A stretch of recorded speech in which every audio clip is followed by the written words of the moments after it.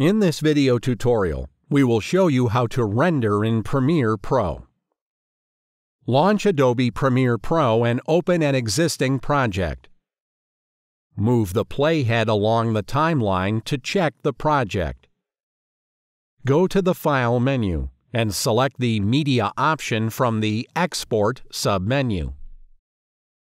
In the appeared window, you can select the part of the video to export with the sliders under the Preview window.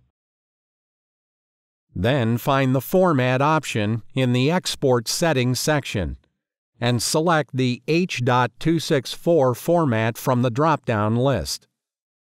In the Preset tab, you can select presets for each available format.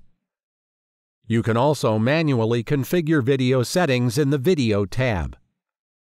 When the proper adjustments of the video settings are made, click on the Export button. There is also another way to render a project. Launch the Adobe Media Encoder. Go to the Q tab and double-click inside the window. In the Open window, select the saved Premiere Pro project and click on the Open button.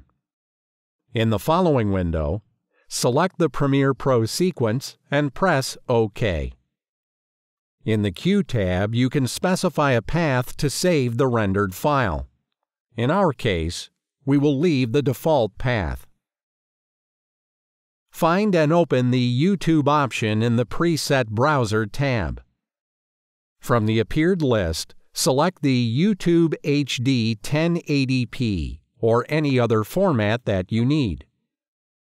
Then drag and drop it onto the Q tab. Press the Start Q button to start the rendering process. Your video has been successfully rendered.